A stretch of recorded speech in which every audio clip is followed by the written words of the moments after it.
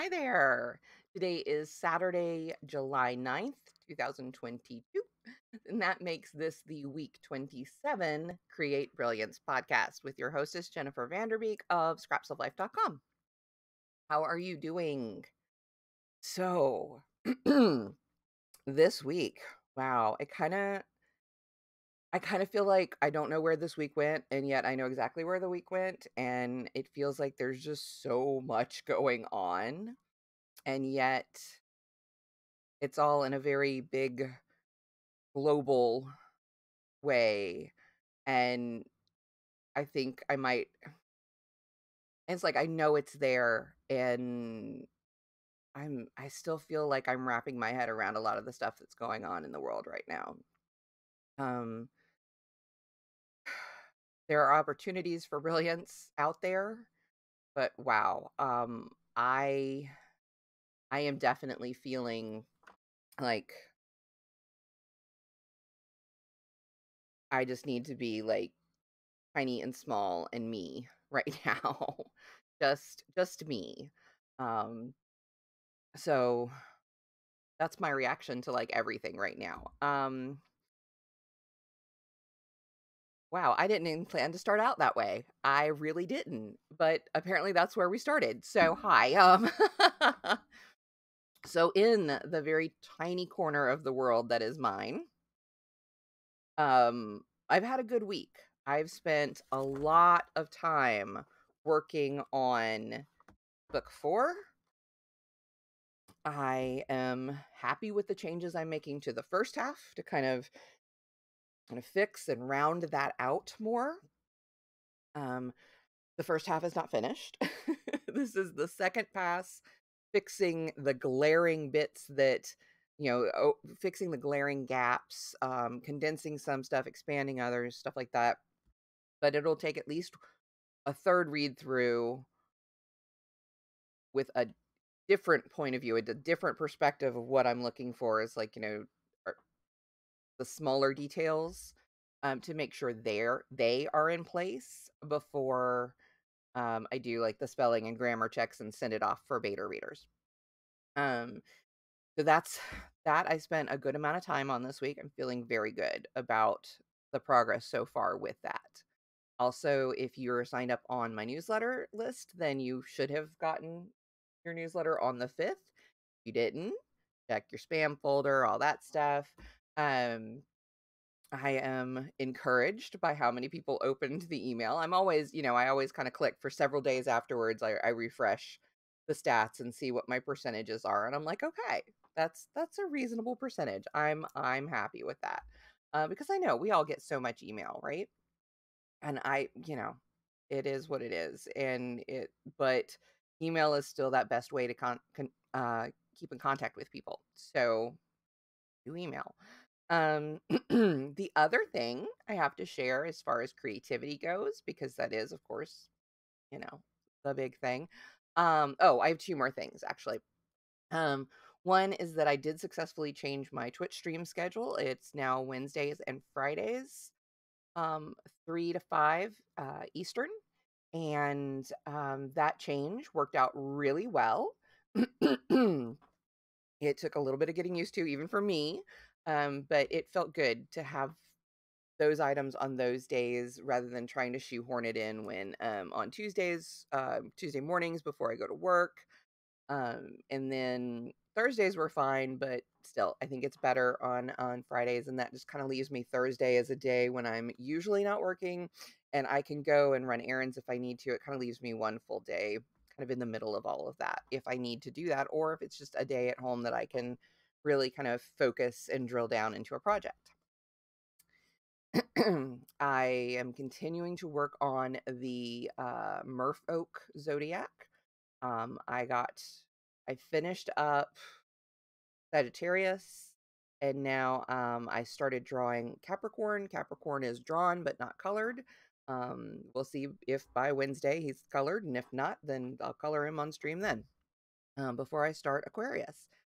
So that is moving along. I still don't know what I'm going to do with those drawings. They have been more a source of experimentation and I wouldn't say like no holds barred or anything like that creativity, but they've just kind of, because they were not for this project or this outcome, I was just drawing and having fun. And even though I had planned to release a coloring slash activity book in July, I'm kind of glad, well, end of June, I'm kind of glad that I didn't do that, because I feel like I needed that time. I needed that time to kind of experiment a little bit and just draw for fun.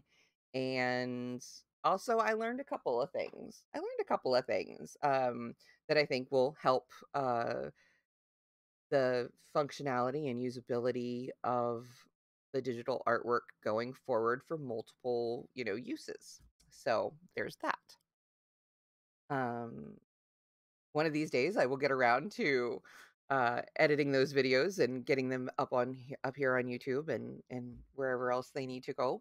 But I'll keep you posted on how that's going. The other thing I did was I finished another project. I finished this cowl. It is called the Goat Cowl. It's available on Ravelry. It was designed for the shop that I work at for a subscription box they did, but then it is available elsewhere. I'm going to take it off so I can show you the full thing. Um, it's just, it's a relatively simple shaping. It's simple stitches. It's knit and purl, mostly, mostly pearl. Um, and the neat thing comes from the fact that you hold two yarns together throughout. So this was the yellow and black, the black and the gray and the yellow, on down to the gray and the black and the black and the yellow again. Our shop sells kits. Where I work sells kits with 6 or 7 different colors in it that you can work that through. I picked my own colors for this and kind of experimented. It looks very Hufflepuff, doesn't it? That was unintentional. But as you saw when I was wearing it, the way it doesn't look so like defined stripy when you're wearing it, because it kind of collects around you, and I love cowls for ease of wear. So that was fun. But no, I had cast this on. I didn't write down the date, I don't think. I could check my planner, but I don't know if I wrote it down. But I cast it on, I know, before I went to Arizona. But it wasn't something I was going to take with me, because I was concentrating on the Poirot shawl.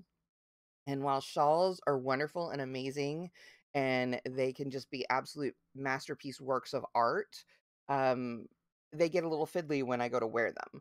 So cowls are so much easier to wear. So I definitely want to make more cowls, more things that I don't have to like worry about pinning or tying or doing those things. That's a preference of mine. But I'm still going to make scarves and stuff. I just need to pay attention to their dimensions so that I don't end up making another 8-foot shawl that I'm gonna have, to architecturally wear, kind of thing. I need to concentrate on smaller shawls that are easier to wear, especially here in South Georgia. So, but with that said, I finished this. See, did I finish it? I finished it Wednesday. I blocked it Thursday. No. No, no, no, no. I take that back. I finished it Tuesday night. I blocked it Wednesday. I wove in the ends, did all the finishing on Thursday, and so that I could bring it to the staff meeting on Friday. And then I wore it today. But yeah, I finished it, and then the next morning I put it on the blocking boards. I'm like, who even am I anymore? Because this is not the sort of thing that I do. But I'm just getting so excited by finishing objects and wanting to be able to wear them and having an excuse to wear them sometimes. Yeah, so I was really, really happy. Also, I gave Todd his anglerfish dice bag, and once I explained what it was, he was quite thrilled with it. So yay, that was good. And also I started the Crochet Guild of America's uh certification program for the like fundamentals of crochet. That is not something I have to do. Nobody has to do it. And I don't even know that it's like a prestige thing. It's just I'm doing it more to make sure that I've got my stuff together, that I know what I'm doing when I'm serving as a reference um at work for crochet. And because most of my I was taught by a grandmother when I was a child, and then I've kind of pieced together bits and pieces as I've gone along. So I just want to make sure that there are things like I haven't missed, or that check and make sure I'm not doing anything in a weird way that could confuse other people in the future. Because, like, for instance, I have a private lesson with somebody coming up, where I'm teaching them, or going over the basics and stuff they kind of already know. But yeah, anyway, yeah, if I'm going to be showing people and teaching people and helping people in that way, I want to make sure that you know my information is rock solid. And there's so many different sources of information out there, and finding out accidentally through happenstance, whatever, that that there are certification programs available through these guilds. I'm like, well, yeah, that's a reasonable thing to do. Same thing as when I did the Bar Smarts program way back. When I came up with the idea to do like custom cocktails.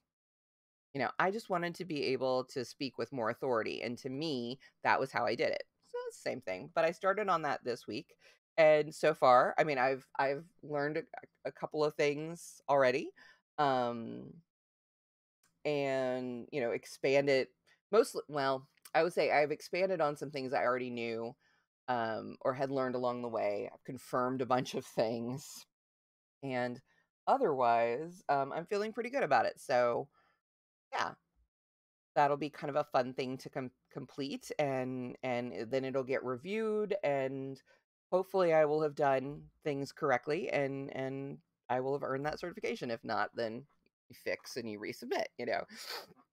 Um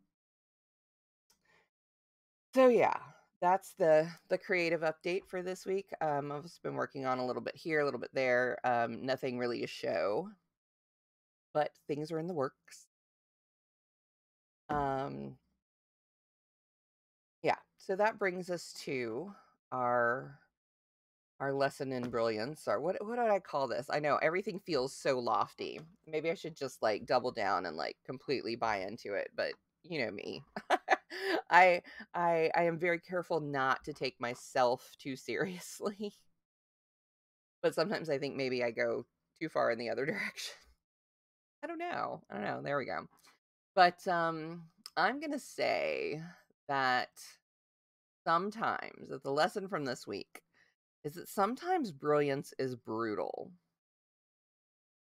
And what I mean by that is sometimes it's brutal truth in which we find the brilliance. It's sometimes it's the brutality of nature, and where we see that brilliance, where we learn that bit of brilliance from.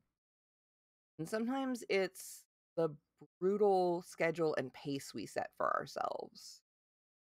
It is not something that I would ever, ever suggest someone try to maintain indefinitely. That is the whole sprint versus marathon idea in practice.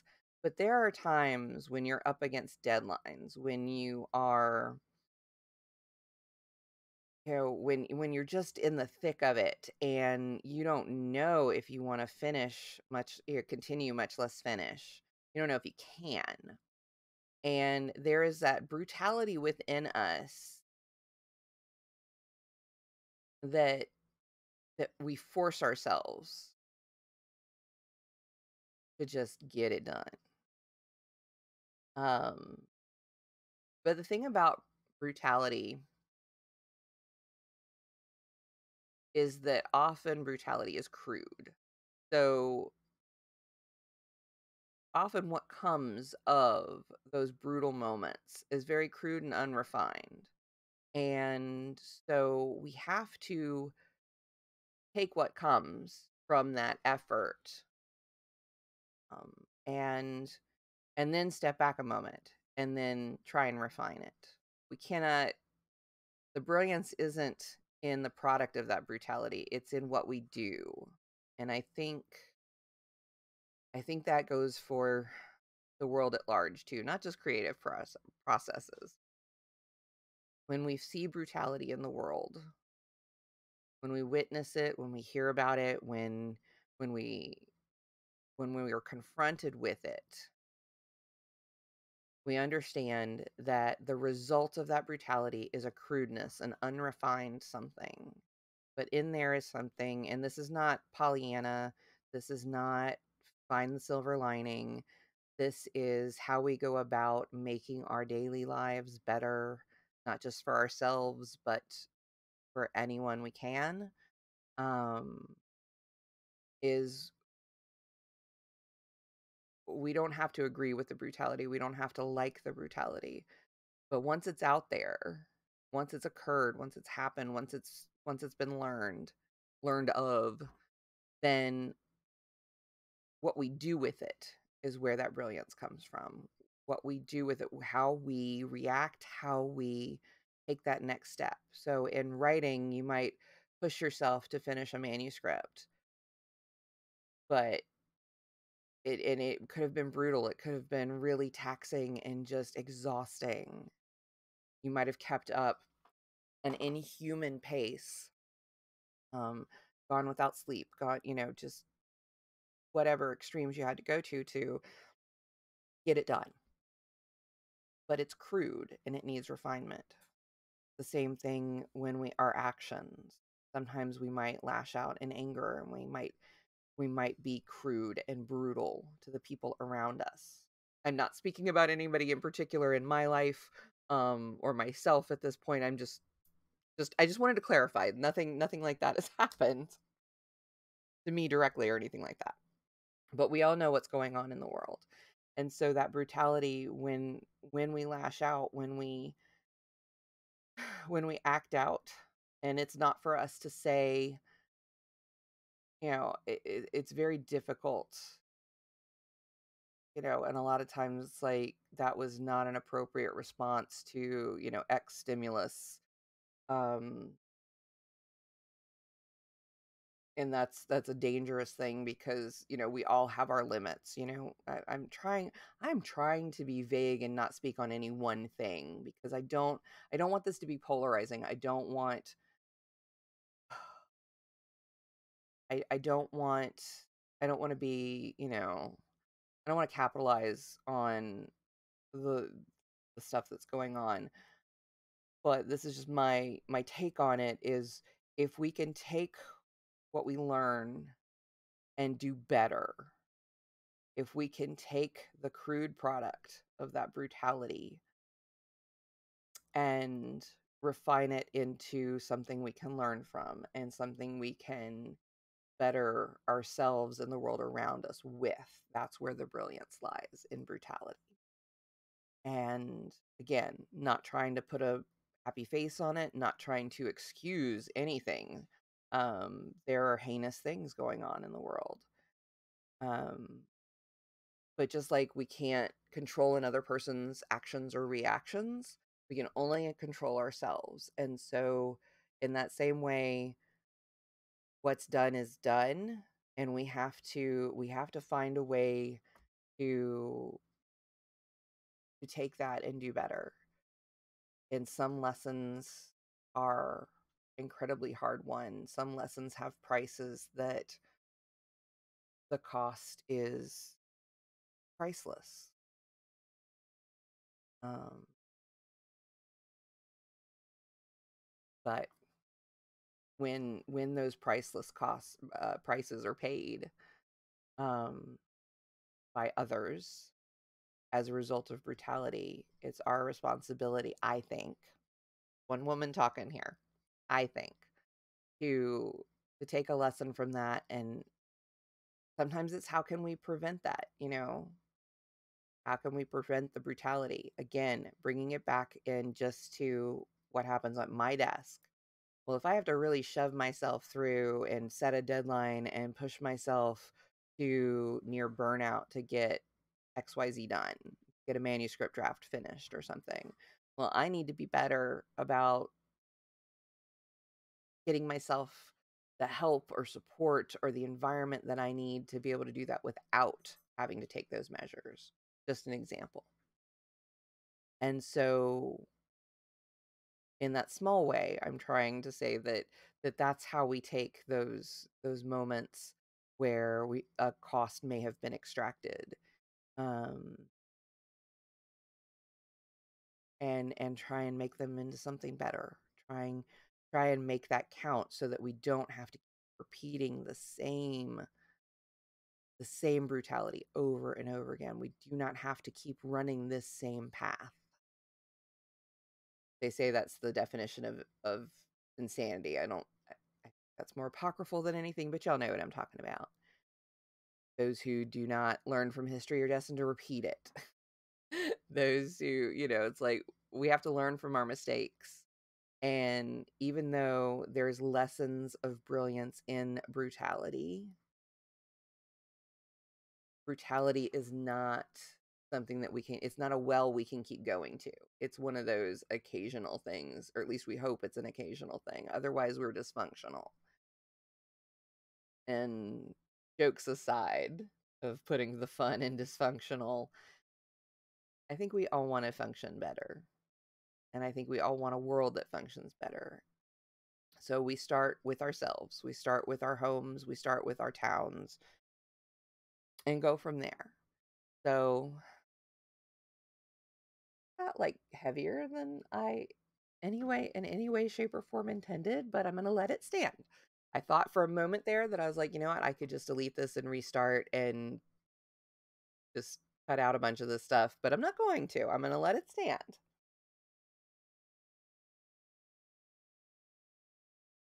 So yeah, as always, I say take care of yourself, be good to you, make time, make space for yourself, put your oxygen mask on yourself first, and then when you have the bandwidth, when you have the time, the inclination, and energy, do so for others. I think it's important to make that time, energy, and so forth. But, you know, we are ultimately responsible for ourselves. And, obviously, if we have small children, we're responsible for them and so on and so forth. But you know what I mean? As adults, we are responsible for ourselves first and foremost because we can't help anybody. We can't be brilliant if we're not taking care of ourselves. Okay? And if we're seeking brilliance in some way, shape, or form in our lives, and why not? Why not? Why do we seek brilliance? Why not? So if we're seeking that, we have to give ourselves what we need to do that. We have to make that a priority.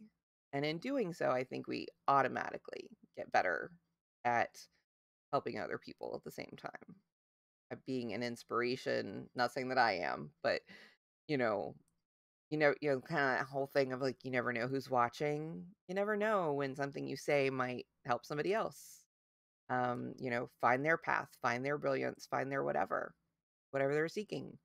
So just, we do our best for ourselves, we do our best for those around us, and we are never afraid to show the world our brilliance. So I wish that for you, and I will see you next week when hopefully I have even more finished objects to show you and more updates about the book and more wonderful experiences to share with you. All right. Take care. Be safe. Be well. Bye.